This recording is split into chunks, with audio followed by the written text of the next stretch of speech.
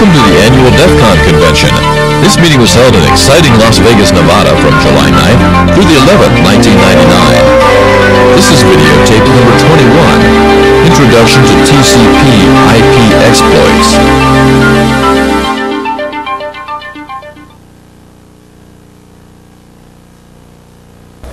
Okay, next up is Pete Shipley. He's going to elaborate on what I just talked about. He's going to be talking about TCP IP and its weaknesses. Let's give him a round of applause.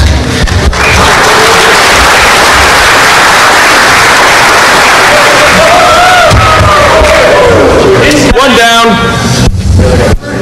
Leave it.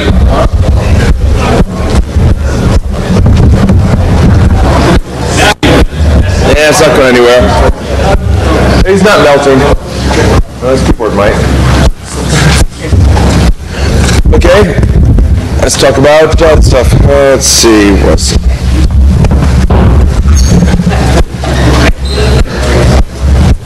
his keyboard might.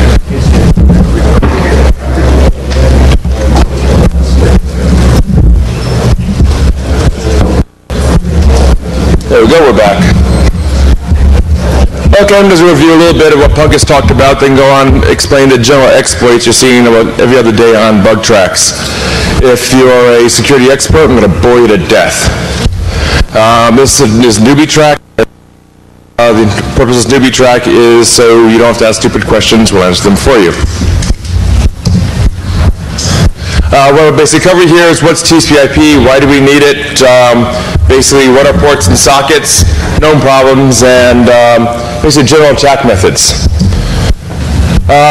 If you were awake during the last hour, you already know this, what TCP is, set of protocols. ARPANET basically became the internet, all that fun stuff. And I'm going to skip over the first several slides, obviously, since it's kind of redundant from Pungus's talk. We have basically your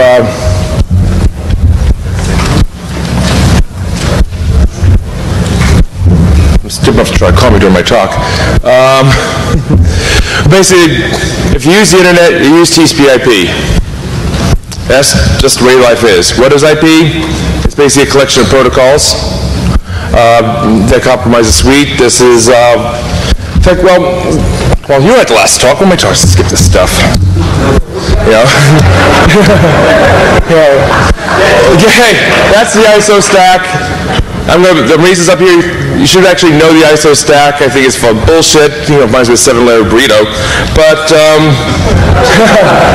in fact, layer 1 is your, layer 1 is basically physical, that's your actual wire.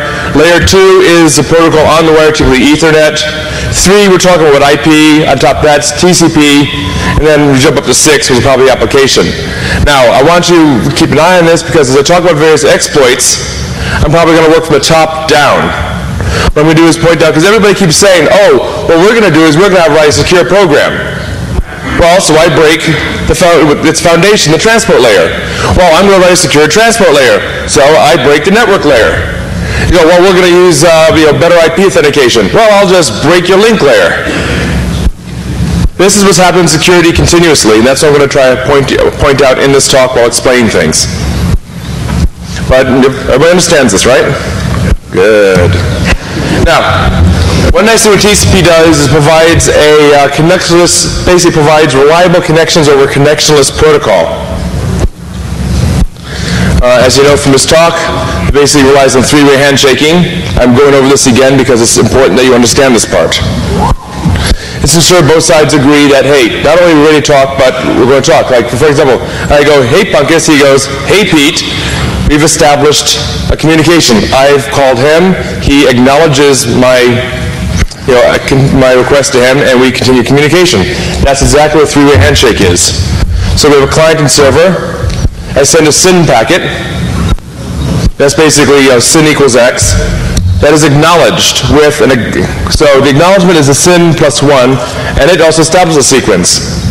Now at this point, that second sequence is acknowledged. There's a point out here. Again, you send out this. Now the sequence in this direction is X. The sequence in this direction is Y. Now let me understand that. This is how we establish it. Somebody asked me during the break, well, how do you, when you have randomized sequences, how do you know which sequence to use? Well, what is the starting sequence? That's the important part. Questions? Interrupt me anytime with a question. Okay, with three-way handshakes, basically, again, I'm reiterating this so you understand so you don't get lost in 5 minutes. That we now all agree that both sides ready to exchange data and we have fun. Now, how do connections fail? That's actually kind of simple. Here we are on a client and server. I send a SYN. It sends a reset. Basically says, no thanks. Oh, mind you, this is an oversimplified case, but in general, that's hopefully the way it's going to work. Unfortunately, the IP stack is susceptible to tons and tons of, well, possible attacks, vulnerability, and spoofs. And that's what the remainder of this talk is about. If there are any questions at all, please just interrupt. I mean, if I get ahead of you, just say so. Now, before we go on to attacks, we should talk about what kind of attacks exist. One frustration I see is like, oh, I've got a new exploit. It's a denial of service attack. One thing is you need to classify your attacks. So in general, I find there's 4 types. There's disclosure information, that's theft of information. Getting your info file, getting your credit report. There's destruction of data, erasing your files. Alteration of data, changing your grades. Yeah. Well, so this again, well, for disclosures, attacks against confidentiality of data, stealing it, exposing things, releasing Quake before it's ready. Password sniffers, email sniffers, those are all disclosure information. Destruction is wiping. Alteration is basically modification of data. It doesn't have to happen on disk. It can actually happen on a network. While you're logged in from a client to a server, for example, someone might insert data. That's alteration of data. And the most common is denial of service. These are all these script kiddies things are hackers because they can just flood your network. No, that is not a break-in. That's denial of service. That's the 4th type. Now, what types of DOS attacks exist? Well, we have ping flooding. Then there's modification, echo reply flooding. I'll explain these terms in the next slide or two. TCP looping, ping of death, SYN fragment overflow. I'm going to explain all these talks, all these exploits to you. Ping flooding is the most simple one. That's when you just basically send lots and lots and lots of pings. Just run ping-f from a Unix shell, give it an IP host name, and the machine that you're on sends as many packets as possible to a remote site. Effectively allows the attacker to possibly inhibit network activity. Mind you, this is not going to work in your dial-up to my home T1. It will work from my T1 to your dial-up. And those out here, the OC48, don't take out my T1.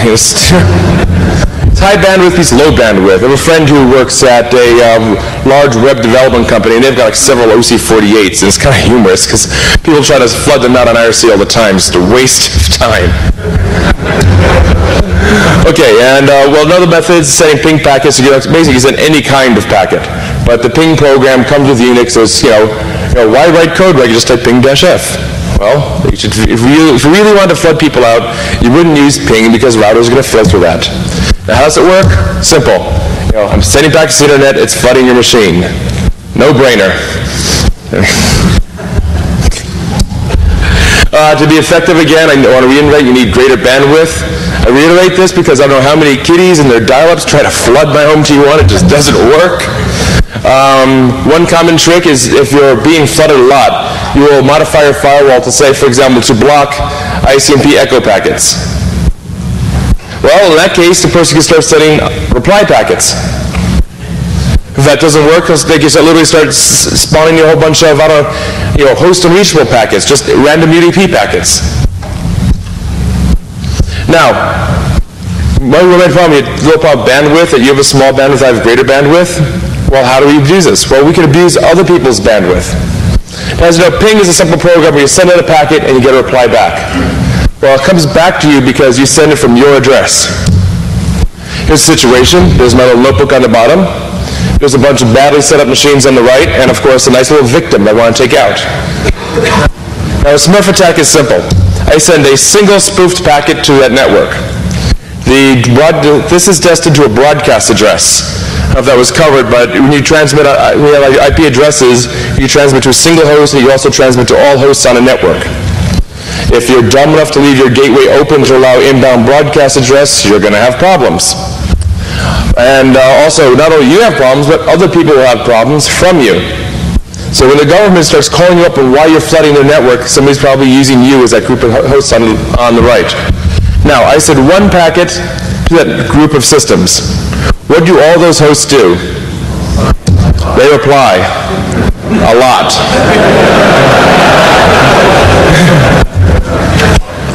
Now again, I iterate. One packet, many packets. This is a classic Smurf attack. Now, if I'm saying, so this is where your 14.4 modem can wipe out somebody's large net connection. Again, flood attacks are easy to do. Usually do it by filtering ICMP echo reply packets. The annoying part is you start filtering those, you can't ping people from your site. Other forms. Well, we have UDP echo spoofing. I'll explain this. You all know what a UDP is now. Well, we have echo spoofing. There's a nice little port. There's a whole bunch of little ports called internal services that come with your Unix machines and NT machines, one of which is echo. You tell it to that port, and whatever you type gets typed back at you. If you send a UDP packet, it'll transmit the packet back to you. Kind of a ping-like thing, but it's a different layer of service. I don't know why it's there anymore. It's more of a legacy service. If any brings it all, you automatically turn this off. But we can have fun. Like, there's a little NT box over on the right-hand side. They installed all the network services, including UDP echo. So, me being a nice person on the left, I send a UDP packet with a from address and to address of my victim. So where does my victim send the reply? Thus, what is that machine busy doing with all of its CPU time? This can go on for quite a while. Eventually CPU time maxes out, you drop a packet and it goes away. Another method I can use a source address of localhost, which is again kind of a unique host that always refers to yourself. And some mobile packets. The machine keeps quite busy. Variations include transmitting to a broadcast address. We get a lot of machines broadcasting at each other and such. But it's kind of simple. There are patched versions of inetd. That's the daemon that spawns most of your internet network services under Unix. There are patched versions that will block these attacks, as in, I'm not talking to myself, screw this, ignore it. Yeah, that type of thing. IP filtering helps unprotected systems. I hope you all have a firewall. Cyber, who flaked out in his early morning talk, will be rescheduled. He's going to drop his PKI talk, and he's going to talk about how to build a firewall out of BSD. That's going to be at 5 o'clock in this room. And if you do attend that talk, ask him where he was this morning. He was out shooting his guns instead of talking to you. So give him lots of hell for that. Now, SYN flooding. We all read the paper a few years ago. SYN flooding has actually been around for, I don't know, about 15 years. Although a couple years ago, Route actually released a public program, and all of a sudden, all the script kiddies can do it. And all the script kiddies think it's new technology. Read a paper from security paper 10 years ago. It's all talked about. In fact, all of the attacks were talked about 15 years ago. Here we are. Basically, SYN flooding allows attacker to deny a system, attacks per port basis. You can read. Now, the way this simply works, again, we have my attacker system, non-existent, legitimate client. It used to be that most information IP could only allow a certain number of starting connections. Now, they can have an infinite amount of current connections, but only a small amount of pending connections. So if you're only allowed n pending connections, I can pick somebody and I go, hi. And this person says hi back to me, but I don't respond to that. Third person does it, fourth person does it. Now his buffer is full of pending inbound connections. And anybody else says hello to him, he won't respond because he's too busy waiting for acknowledgement from me and the other people. Understand? Hello? So I SYN flood that system. Now remember the three-way handshake. It sends all the acts to a non-existent into a black hole, a non-existent system. Now that victim system is waiting for the acknowledgement to its acts. Are they going to come? No, we have to time out first. So, since nobody can establish a new connection, A legitimate client cannot connect. Now, if you're logged into the victim system, everything's just fine and dandy. Your shell's working, you're typing away. Your machine's load is nothing, but nobody else can establish any new connections. What's the typical host? It varies per host. It's usually, I believe around 45 seconds, Puckus, the average. It pretty much varies a lot per host. There's a lot of software out there, actually. More advanced firewalls these days will detect this, and in the middle of attacker victim system, an intelligent firewall or perhaps certain type of security utilities will start transmitting the resets, causing all the acts to be reset. So. If you do this on the internet, they're going to change some gateway traffic up somewhere and turn destination host unreachable. Destination hosts unreachable, it depends on your firewall. Some firewall types by default just say host unreachable for any packet they reject. Some firewalls don't reply anything. Other firewalls say network unreachable. It really depends on what product or whose security company you bought into. Hopefully the firewall that will reset will actually retransmit the connection. Again, it really depends on your product. I can't say what will what happen.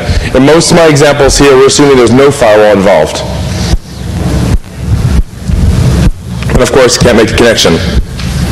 In this remote access victim systems block, takes very little bandwidth. You and your little dial-up or your ricochet modem can take out entire corporations this way. This assumes that you're running a old version of Solaris or Sonos. Any modern system, basically released in the last year or two, is listened to this. Let's run NT. Again, strong filtering helps. SYN sniping. This is a fun one. Ever be on a network and want to shut people down? Well, this is how you do it. Here's that layout again. Here's that SYN packet again. Now remember how the three-way handshake, you remember how normally a connection fails? Now you'd assume the reset would come from the person receiving the connection, the server on the right. Instead, I fake the reset. The legitimate client doesn't know any better. SYN, reset, okay, port not open. Now when the act does come along, the legitimate client sees the SYN part of that and says, reset. Both machines did not establish TCP connection, and there are no errors in your logs.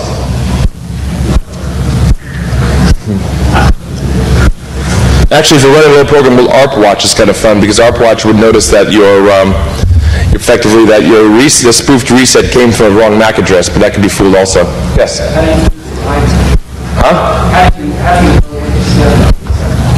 These old machines are on the same physical wire, on the same unswitched dumb hub, and the attacker sniffed the packet and said, oh, here it is, reset. By the way, sequence number of the reset 0. Your sequence number by default is 0 unless you've established a sequence. So in theory, the attacker can stream resets of sequence 0 at the legitimate client, and a connection can never be established. Again, the victim system can be selectively blocked. It requires, as I pointed out, local or intermediate network access. In other words, you have to be on one of the physical wires that this packet is traveling over to see the packets going back and forth. And it's pretty hard to detect because you can always spoof it. You can basically spoof your MAC address, spoof your spoofed IP address, obviously. It's kind of a bear to track down. Smart hubs help. Buy your Cisco Catalyst. Nice little VPN networks. Spoof protection. That'll help a lot.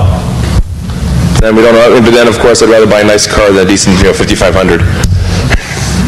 What, a fully loaded Catalyst 2500 is like 110,000? Yeah. Security is expensive sometimes. Ping of death, we all know about this one. It's really simple. This is commonly implemented. It can be any type of IP packet, but it's commonly implemented as a ping. It implements a bug in layer 3. Now, in all protocols, or most packet protocols, there's a concept of maximum size packet.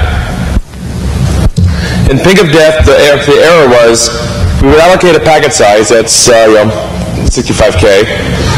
And then I would transmit a ping packet, which was fragmented. When you reassembled all the parts of that packet, it was larger than a buffer. So you receive your first fragment, you write it to the buffer. You receive your second fragment, write it to the buffer. You receive your third, write it to the buffer. You receive your fourth, over the edge. And you'd overwrite parts of your system or kernel memory, aka blue screen of death. This worked on about every machine out there for a while. Again, this has been known for about a decade, only really came to public light about a year or two ago. Basic options, if you have a firewall you have control of, filter fragmented packets. There's no reason to allow a fragmented packet through your network. Well, you might say, why? Well, why should a packet be fragmented? If you have a healthy network going over a healthy internet into your healthy network, fragmentation should not happen. The only time fragmentation could possibly happen if you have a large packet network, for example, FTDI, retransmitted over Ethernet, which has smaller packets, at which point they'll fragment. But if you configure your network to do that, you should suffer.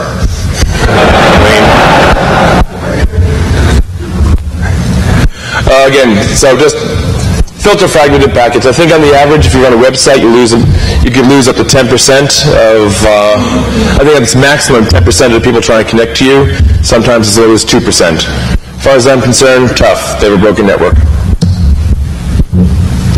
Now, permutations of this. Teardrop attack.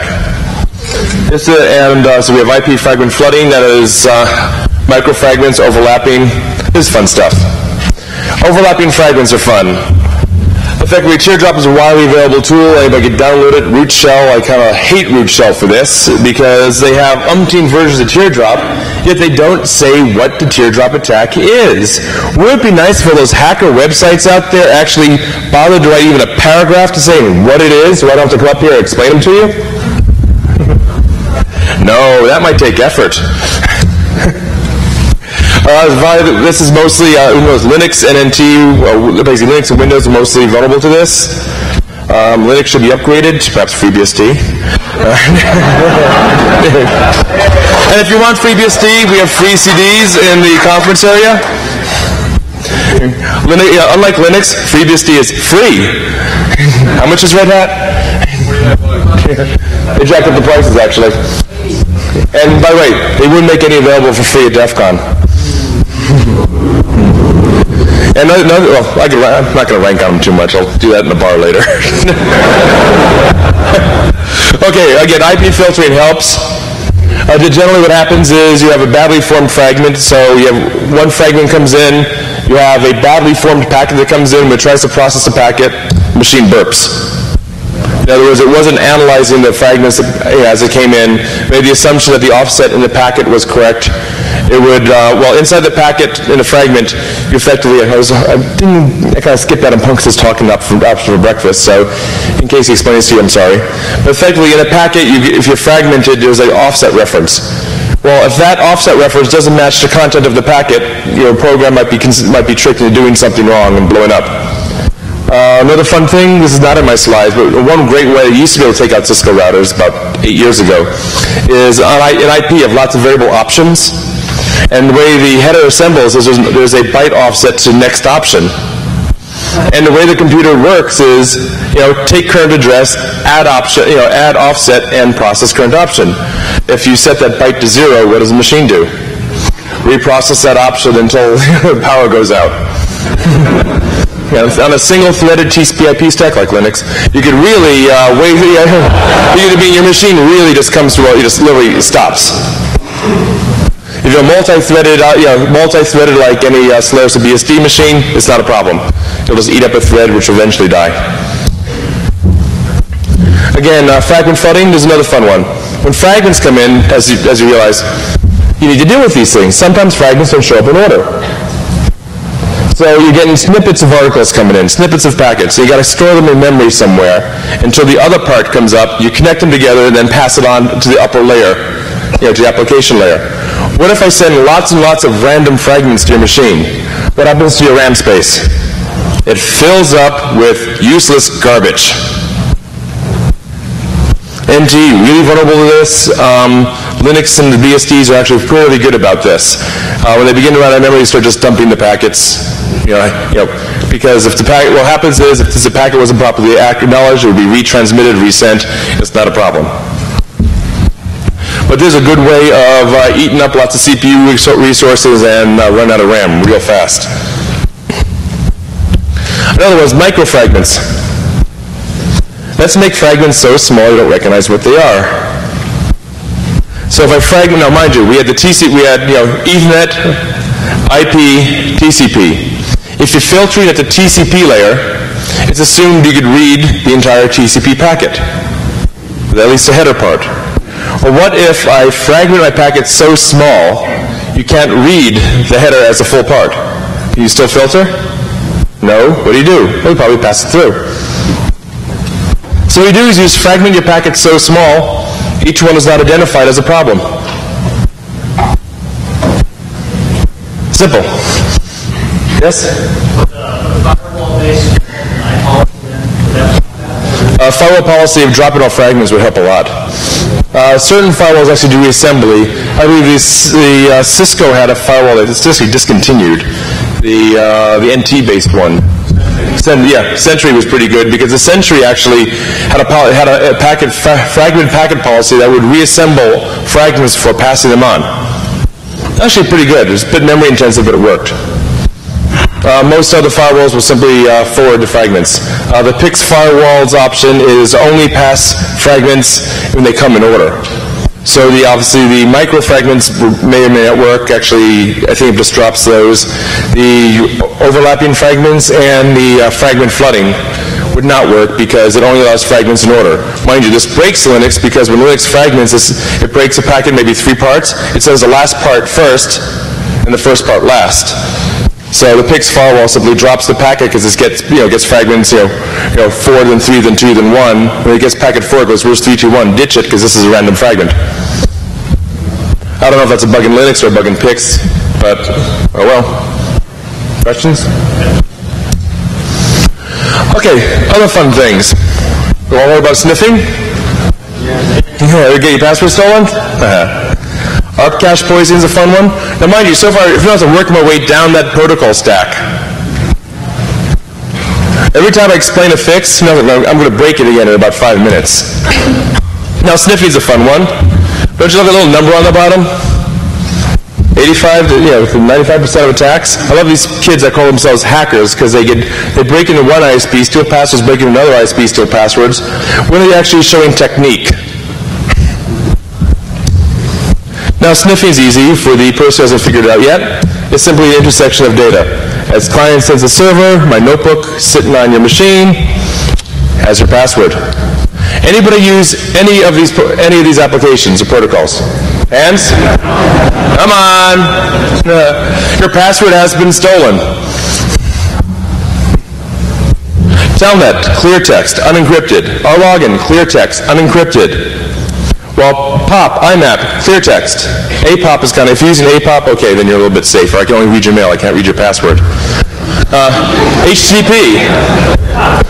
When a little dialog box pops up, you type your name and password, clear text. FTP, clear text.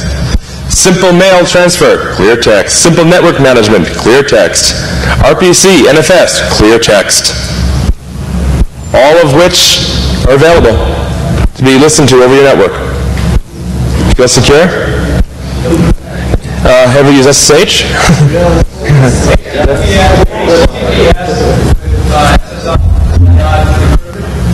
SSL will provide encryption. Although one minor plug again or for against SSL. SSL simply means the person cannot listen to your packets between you and the server. It does not mean the server is secure. One of my pet peeves is like, we're secure, we use SSL. That doesn't mean they're secure. It means that the data getting to them is encrypted. The second is handed off to their applications as clear text. This is again, just to name a few, be aware. Download SSH, download secure CRT, use it. If your ISP doesn't support it, tell them to. If they don't, get a new ISP. Best protection, buy a smart hub. I know, it's kind of expensive, but you got to do it if you're going to be serious. Use SSH, use Kerberos, that's kind of nice. There's DES Telnet, but it's not really widely distributed as it should be. Whenever possible, remove promiscuous mode. On my home site, you can't sniff. I've rebuilt all my kernels, and I removed the capability from sniffing from my kernels. Go ahead, root my system. People do all the time. You can't sniff. Makes your network a little bit more secure. Well, to rebuild the kernel would be kind of nice, but you got to replace the kernel. But because it's immutable file, you need to reboot the machine from console and install it. Which is kind of a pain in the ass because I have to be there at console to install it. Maybe by Cal lots of I'll stick in the war room and do it for me, but I don't know. Let's see, but on local Ethernets, it's common MAC address poisoning. I love this. I told you about all the different ways about TCP/IP and how you can fool things and redirect things. Well, let's go one layer. Let's go to like layer 2. Ethernet level. Press anybody to impersonate anybody on your local LAN. Yeah, I love these. We have a secure IP coming out. We're doing all this secure stuff with IP. We're encrypting our packets and everything else. Well, too bad. I just blew your foundation away. Denial of service is a lot of redirects. Now, how does ARP cache work? Well, you're on a network. Every network, every Ethernet card has, in theory, a unique MAC address. And also you have a lot of unique IP addresses. Hopefully it's a unique IP address. So how do the machines figure out who's who? Well, something called ARPs. So host 3.4 does a translate. Hey, who's 3.8? That's a broadcast over the local Ethernet. That machine replies, hey, that's me. Oh, for your notification, that's a MAC address number. The first several bytes are, you can pretty much tell what kind of host I'm working with here by looking at the first several bytes. I'll leave that to your own figuring out what kind of machine I have at home. And the second set of bytes are the host type. But by just looking at the MAC address, you can tell the hardware type. So, in the case of a break-in, what happens? Here we are with that little transmission. Hey, who is this person? I lie. Where do the IP packets go? Straight down. Oh, by the way, Loft will be announcing a product this weekend. If you're interested in this stuff, look for their announcement. So, ARP cache poisoning. Buy a smart switch, buy a smart hub. Oh, one more quick thing about this. You don't have to wait for the request. A lot of applications will just accept the packet. If you just get on a network saying, hi, I'm the new router here, I'm this main routing address. A lot of machines are like, oh, okay, update the cache and start sending information to you.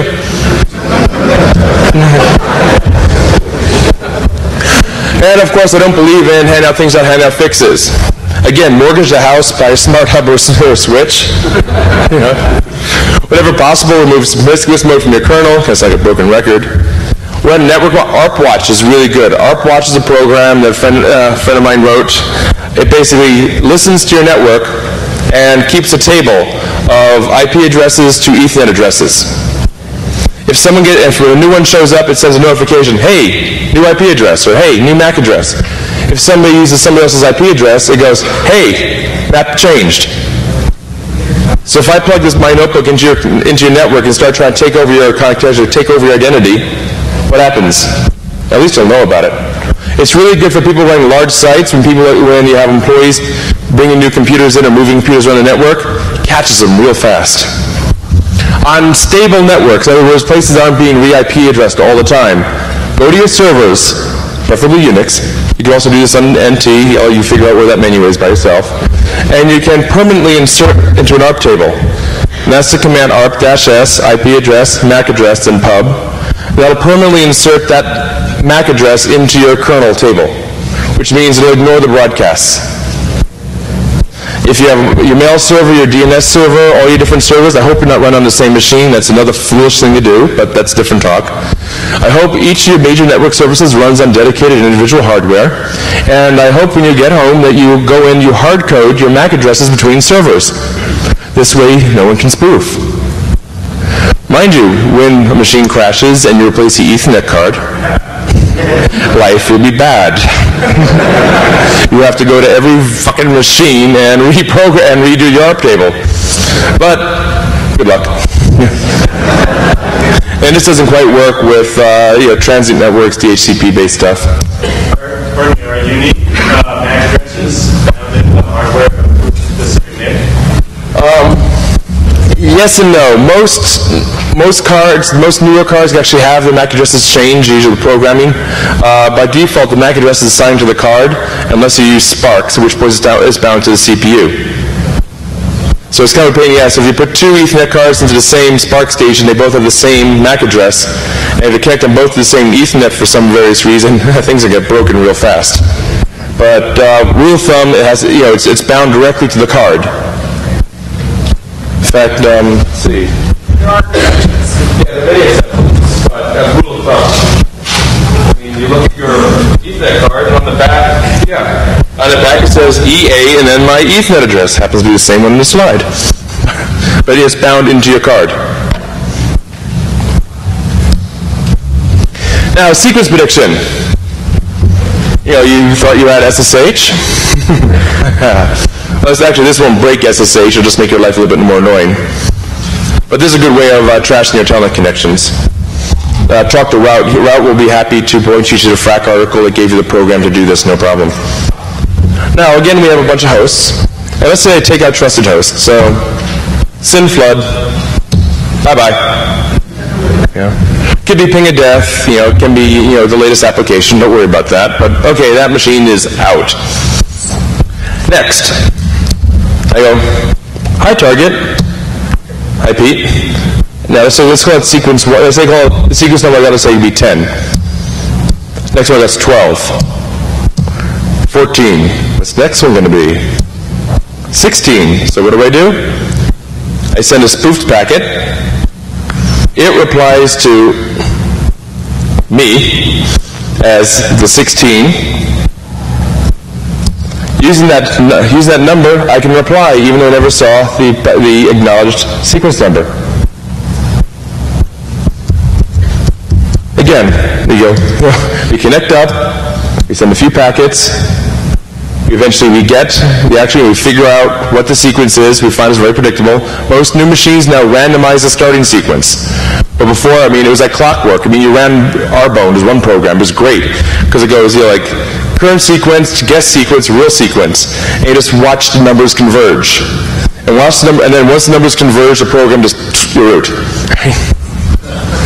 It was really fun because these numbers streaming up your screen, and converging, and when the delta hits 0, boom, you're in. It's like in the movies. So I love watching the hacker movies because these hackers put more time into the GUIs of the application. I wish I could download shit like that from other people. But back here we send the spoof SYN. It sends it to the, since I spoofed it, sends it to the trusted host. By the way, by default, you'd think the trusted host would have sent a reset, but it's down. Can't send a reset. Which allows me to, mind you only get one packet. That's one of the problems.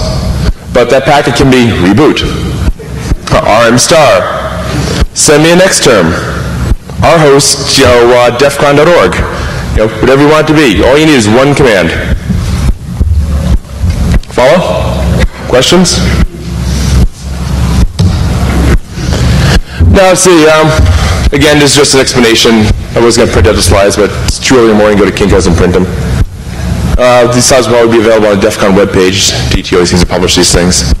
But this just explains what I just said. OS is now randomizer numbers, makes it a little bit harder to do. It turns out that some of the randomizations were very weak. So, even though it looked random, it wasn't random. Whoops. Crypto login helps a lot. Because under crypto login, after you establish a three-way handshake, we need to still use the encrypted, especially SSH example, we still need to perform the key exchange. So it's more than one packet. Yes?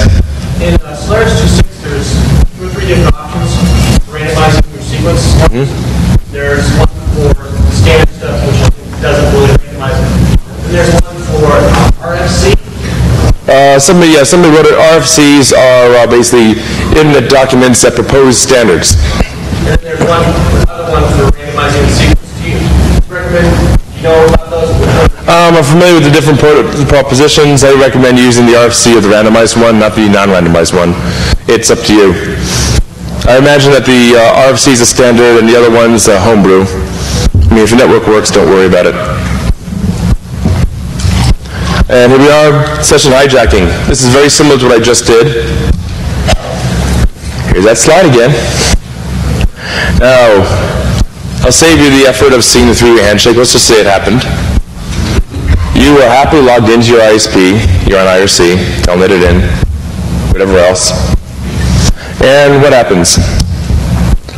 I spoof a packet. I hijack the session. Basically, I know what your sequences are. I jump into the conversation midstream. We exchange a packet or two. All of a sudden, your trusted host is out of sequence, so it's going to be ignored. And I now have your telnet connection. The timing is tricky. That's why you use software. Now, once I send that, I get some nuts. Now, problem is you're going to have an ACK storm. Because your target host is going to say, is not going to get acknowledgement for a packet it's sent. And it's going to start streaming ACKs at each other. Same thing for the trusted host. And eventually your connection will drop because it's going to discover the ACK associated with that TCP. And your kernel's going to go, something screwy here, kill a connection. Now, a partial hack might be to send an ARP to the target host and make it send its ACKs to Never Never Land. That would be a pretty good one. That helps a little bit. So, quick explanation. I desynchronize the connection, then I jump into the sequence that I established. And you're typing along, all of a sudden your screen doesn't respond anymore, and I've got the session on my notebook. The software is published with FRAC. Everybody going to use telnet again? Anybody who used telnet before and not again? And again, workers to house, buy decent network equipment. Port scans, we all know about them yet? Yeah, I'm going to go over them quickly because that's actually what the next talk's about. DNS cache poison is a fun one. Did you notice that DEFCON webpage was down for a few weeks ago?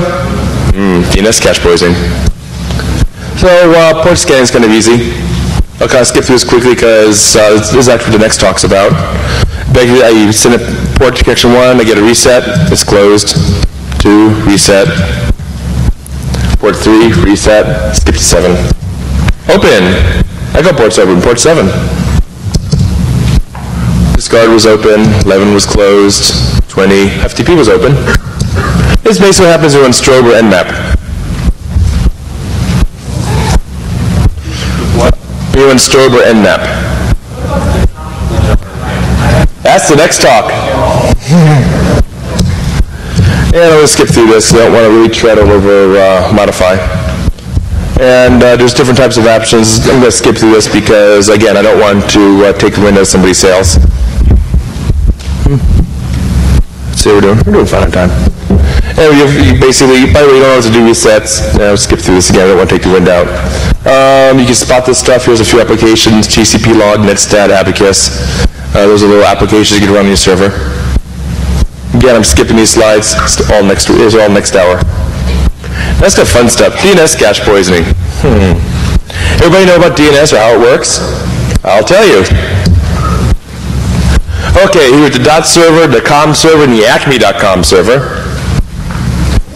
And of course, legitimate client and DNS server. Now this is a normal, healthy situation. Your client goes to your local DNS server, goes, hey, where's acme.com? We send a packet off to the root of all internet called .dot. He goes, hey, who's acme.com? I don't know, why don't you ask.com? Hey, who's acme.com? I don't know, why don't you ask Acme? Hey, who is this person? Oh, the answer is, and it gets sent up with the proper IP address. Simple, huh? Now, it might seem inefficient, but actually what happens is your DNS server down here caches that information. So next time somebody asks, it's already in the cache. A little bit more efficient that way. Also causes some minor security problems. Vulnerabilities of cache, you always insert erroneous information, like where did that reply actually come from? Here we are again. As an outside person, I go, hey, who's acme.com? It goes, where is that? I reply. It sends me the answer. That's obviously the wrong address. Gee, could that be the same IP address that www.defcon.org had maybe 3 weeks ago? Had nothing to do with that. So what happens later on? Somebody else asks for it. You get that reply. Okay, what if we were talking Wells Fargo Bank? And that IP address was my home web server. What would happen when I ask for your password? You type it in. And what happens when I ask you about your account number? You type it in. Then what happens? I go to jail.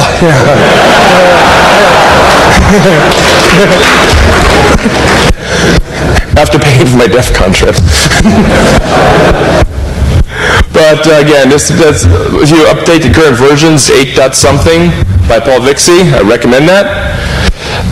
For the person who knows what I was talking about, yes, I know there's several permutations to this. It used to be, in this whole little mess, they started doing it. It used to be that DNS servers would only accept responses.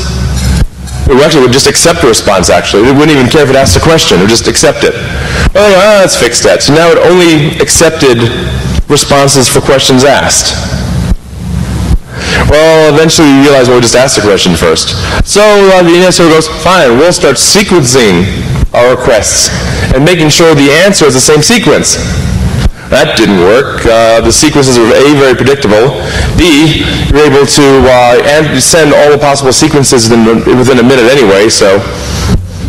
I mean, if the sequences are, how long does it take to send like 65,000 packets? Not long. And so they took care of that. So now they theoretically randomized the sequence, but it turns out the sequence randomization is not that random. So it's a little thing going here, but run the latest version, it's a lot better. And next version, we're actually going to have encryption. That'll help a lot.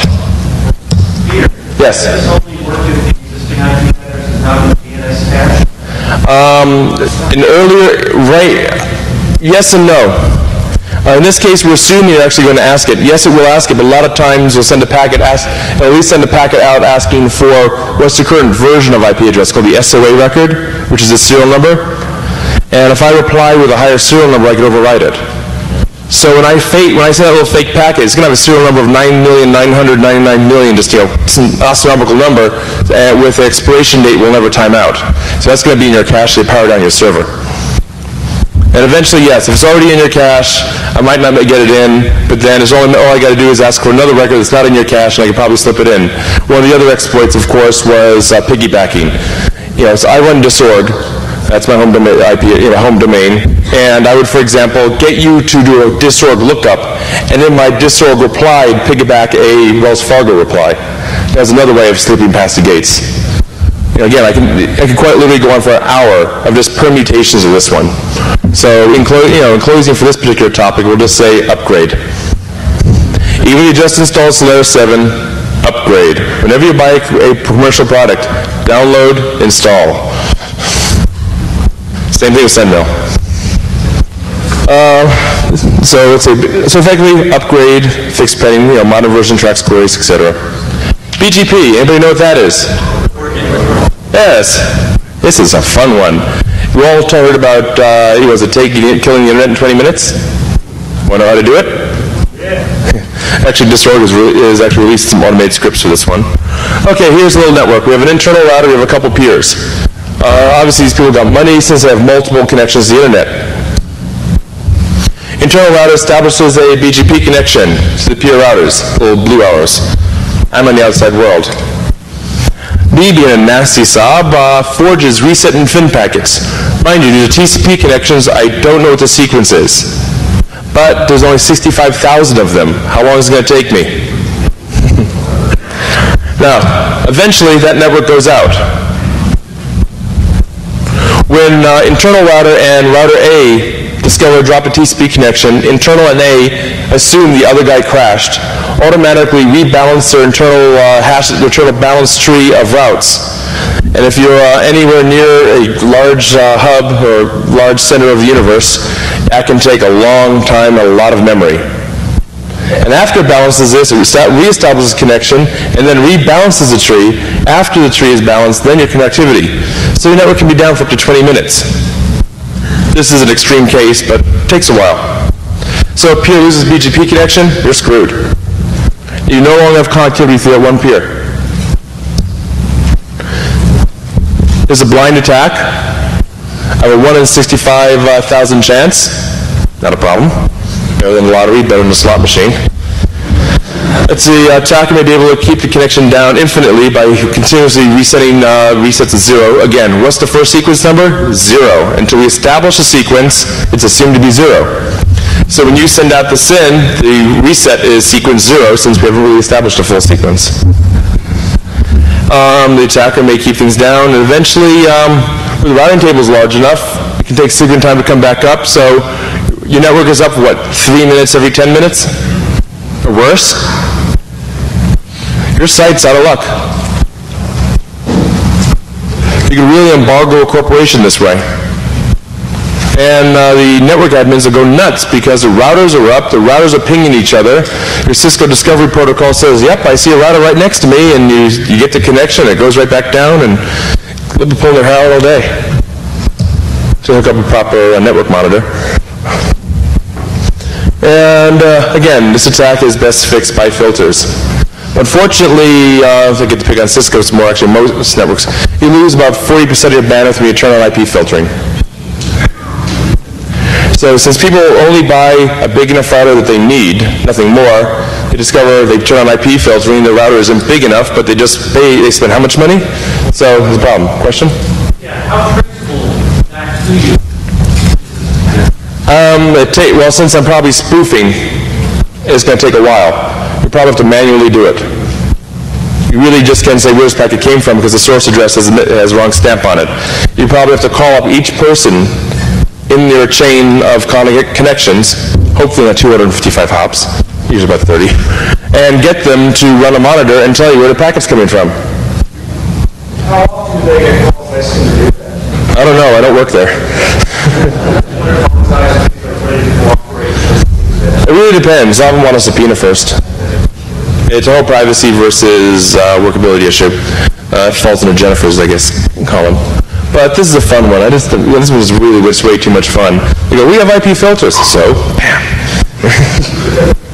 Again, the internet's getting overloaded. The centralized hubs just don't have enough bandwidth to support filtering. Most companies, the best thing you can do is if you run a company, you run an ISP, filter your outbound. There's no reason a packet should leave your network if it's not from your network. That being, have an outbound filter, that means that all packets leaving your net have a source address of your network.